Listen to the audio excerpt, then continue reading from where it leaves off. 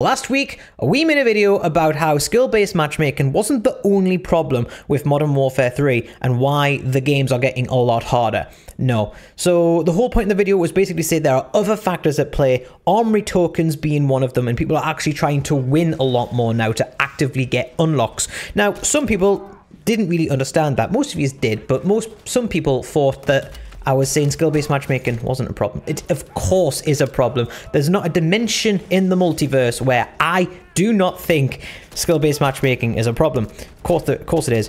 But it's other factors at play, and the main thing that people are noticing now is something called EBMM, or EOMM, engagement-based matchmaking, or otherwise known as engagement optimized matchmaking. So what is it? We're going to talk about that in this video and basically say and inform you how it is affecting you.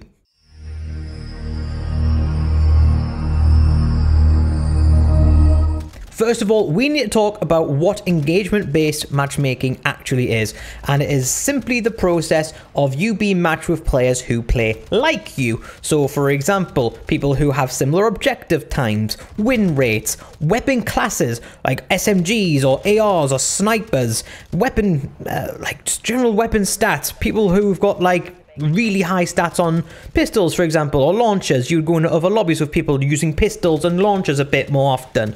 You've got people who play more passively. If you're a camper, you're probably getting campy lobbies. If you are aggressive, you're probably getting quite aggressive lobbies as well. And then, of course, there is active in-game management, which I will touch on as well, because I am very passionate about that issue, you could just say. So, yeah, it's really annoying. So, EOMM has a patent as well. This is another factor where if you buy skins, bundles, battle passes, basically anything which involves buying COD points, the game will slightly tone down some of the effects of this. And if you don't buy them, you're going to be canning fodder for those who are. So what you'll find is a lot more people are playing the objective more because, of course, they need to win. So now people are getting put in lobbies where it's not just their KDs and their score per minutes, which is skill-based matchmaking. They're also getting put in lobbies now based on how they play. If you play hard objective, you're now getting put in lobbies with other people who play the objective just as hard as you. That can be a bit stressful, considering the fact that players like me who have always played the objective now suddenly have to deal with everyone playing that way, which is great, except it keeps on putting me in lobbies with people who couldn't give two shits about the objective. Keeps on putting me with people who believe they need to be in team deathmatch, but I don't want to play team deathmatch because my KD's on the scoreboard and it's a big deal, and I want to play game modes which have loads of XP and I can get loads of kills, and I don't necessarily have to play the objective. Like, no, people like that just need to be in team deathmatch and just fucking stay there, right? But of course, that's not how the EBMM sees it. No, absolutely not. Those players, they're going to get put in lobbies with people like me, who that one person or two people have got to carry the other four who don't give a shit. In other games, it was very common to see this happen with one or two active players playing the objective and then the rest of them getting like 30, 40 kills and zero objective time, zero captures. No, like that. And also finishing negative as well, which is, yeah, that's another thing. So it's just a bit annoying. And in this particular game, Modern Warfare 3, I feel as if skill-based matchmaking has been dialed up a little, just a little bit, but it incrementally goes up every year. That's just to be expected. Some people will tell you that the average skill of the average COD player is like not going up. It is, guys. It just ultimately is, and we do need to accept that. However, because there's a higher skill ceiling in Modern Warfare 3 now, there's a lot more mechanics which can be abused by good players. It means that we're getting harder lobbies in general because now there's a bit more pressure on skill-based matchmaking and EBMM to actually keep us away from the Billy No-mates who, like, essentially have no skills or hand-eye coordination. And unfortunately, that is just the way that is. And it just fucking bogs my head that SBMM, though income went up, it's not the... Let's forget it.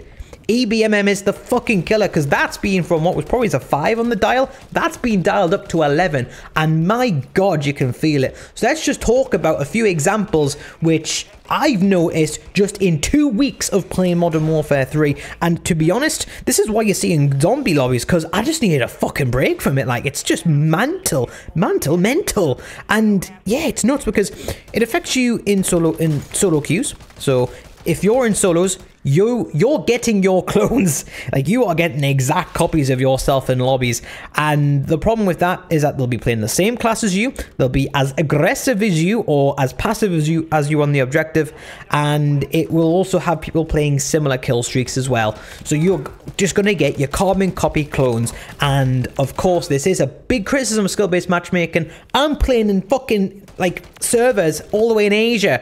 How? 200 ping, 150 ping. That's mental. Yeah, mental. 66 million people in the UK, yeah? Well, who have signed to say that they live in the UK. Probably more. And you're telling me that it can't find another 11 people who are in the UK? Absolute bullshit.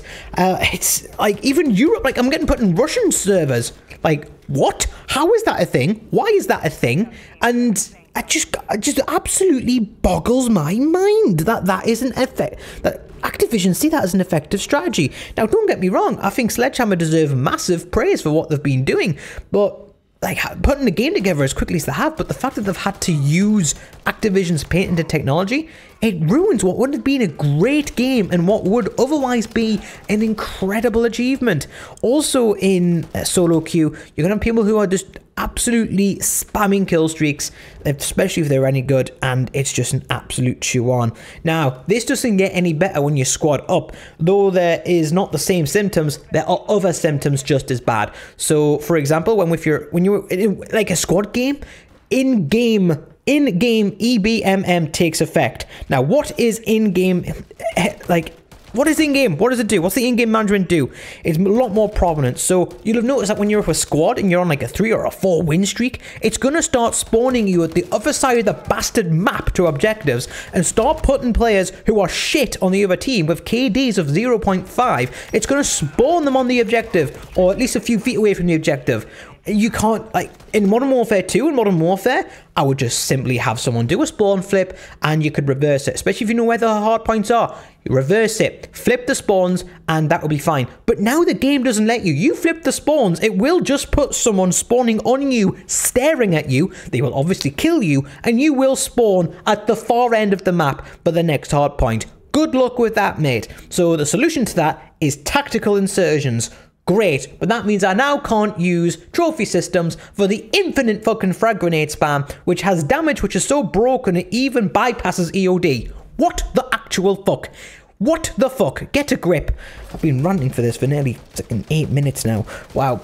So that's just the in-game management, and it really bugs me. Now, duo queue. So if you're not with a full squad, say 3, 4, 5, 6, and obviously you're not by yourself, duo queue is the fucking worst, man, because you will get the effects of both. You will get your clones, and you will be getting this in-game management where you're getting spawned miles away from the objective because you've won one too many games. And the people who have bought skins, the people who are buying bundles, are not winning enough games, so you need to be put at a massive disadvantage. Get back to the other end of the map and let the people with the skins win, because you've got to fucking know your place, average player. Damn right. I told you we'd get a bit heated. But I've also noticed that as well, and this really fucks me off actually. I've also noticed, especially when I'm going into lobbies with other people who have got that stupid fucking Groot skin as well, that if people with these skins and the bundles and all that stuff, which I haven't bought any of for COD, well, I'll talk about that in a second actually, but I hadn't bought any for COD. If you're up against a team of these players and you're playing too well, I've noticed the game will just fucking sign you out in-game. Like, it is outrageous, and it won't replace you. Like, it'll just be 4v5 or 4v4. 2 people having a really good game, off you fucking go, mate, but can't be having that. The people who have bought skins need to have a good game. Fuck the rest of yous, fuck your talent, and fuck your squad. You're fucking off, you're crashing, you're signing out, and it's just absolutely unacceptable that that happens. And it never happens when I'm having a bad game. Never happens when I'm having a bad game. Only happens when we've started the game off really strong, we've captured A and B, and I've got a bit of a foothold on the objective, picking up double kills, and I've noticed just before I get me Blackbird, bang, you're gone. It always happens after I get a VTOL, call it in, I've got one too many kills that the game likes. These people aren't getting enough kills who have got the skins, so you're fucking off. Every time, signed out. doesn't happen to anybody else. And I know it's not my computer because my computer is high spec, and it happens I noticed it happened to other people as well. Other people in the squad might be having a really good game, popping off, they'll just get fucking booted out. And I've noticed it's always the person that's top of the fucking leaderboard that'll get kicked out mid-game if you're having too good of a game against a full squad of, well, basically people who are buying bundles and skins. And it really, really, really fucks me off. And yeah, no, I haven't even talked about the worst bit yet. If you're put in a game, especially as a duo, this happens all the time. It will, if your stats or whatever, it will put people of 6 who are all using the fucking Groot skin, by the way. It'll put them in a team of 6. I've got an agenda again. This is Groot skin, haven't I? It'll put you in against a team of 6 as a 4, and it will always be either a third of the way through the score limit or a third of the way through the time limit. It will then give you 2 players who don't play the objective. This has happened. This happens at least twice a night when I play. At least. Every single time. 4v2 for the first third of the game. Then it comes in. Then you're playing catch up. So I've just started fucking leaving lobbies when that happens. I know I'm not a quitter, but when I see shit like that, nah. Fuck them. I'm not playing that game. I'm not playing that lobby. I should have a win-loss ratio of 4. It's free because of shit like that. Yeah, really, really, really fucks me off. And yeah, don't get me wrong. More often than not, would win those games because, of course, we do. But even if I got to a point where I started outperforming those odds, or we started outperforming those odds, one of us would get kicked. Fancy that. I'm getting really annoyed here, working myself up. I'm gonna turn you into a sore throat or a loss of voice at this rate. But it must be said, all of this disappears. All of this is less brutal, right? If you just buy the battle pass. You think I'm talking shit? I experimented with this literally last night. Last night, bought the battle pass with the coins I already had from like miles ago. Like, so I didn't pay for it, but just bought the battle pass and bang, easier lobbies straight away. Not a problem. Even solo queuing, duo queuing, which I said was the worst, absolutely fine. You're getting put in, I notice it, you're getting put in lobbies with people who don't have the Groot skin, who don't have these blueprints, who don't have any of the battle pass Halloween special like operators or anything like that. You're getting on with that and your games are a lot easier. And heaven forbid, or heaven forgive, like, I'm getting easier spawns. Like, I'm spawning much nearer to the objective now as well. It's fucking crazy. How long that'll last, I don't know, but oh, it's just like instant improvement. The games were a little bit harder, of course, but instantly better. So how did I make this better for myself? Well, I bought the Black Cell version. Woo! And guess what that did? Made my lobbies easier still. Now, don't get me wrong, it doesn't seem to affect skill-based matchmaking that much. However, it does seem to affect the games that I play. So it'll affect like everything I've mentioned here, where it stops the fucking same insane like cloning of myself in solo queue. It stops the in-game management as much, or if it does, it happens in my favor now. I've noticed people who've been top of the leaderboard get fucking like kicked or timed out. Well, should I say timed out? I'm branching, that's what it looks like when I get kicked. But they're getting absolutely yeeted from the lobby when they've been doing too well.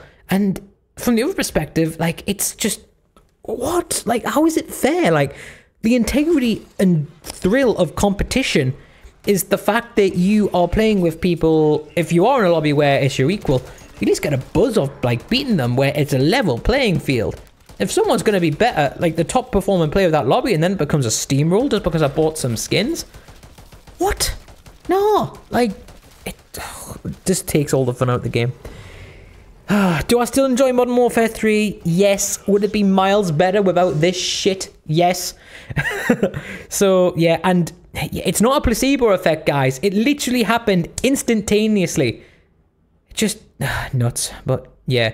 But in general, now that more people are playing for wins, which is nice, more people are playing the objective in general across the board, which is nice, EOMM is now playing you. You are not playing it, and you're not going to have any joy of it unless, of course, you buy a blueprint, skins, whatever else. So what's the conclusion of this video? What's the conclusion? Fucking squad up, have a gimp in the lobby, and buy some bastard skins. Then, and only then, you will have an enjoyable experience in Modern Warfare 3. So I've took one for the team here, I've bought some of this shit, and now we're all getting easier lobbies. Call me a saint or call me part of the problem. Let me know in the comment section below which it is, and let me know what your opinions are of skill-based matchmaking, and more specifically EBMM or EOMM, which is technically called, but whatever. Till then, guys, I've been Haugh on the Shadows Reign A1A YouTube channel. You guys have been amazing, and I will see you in the next video.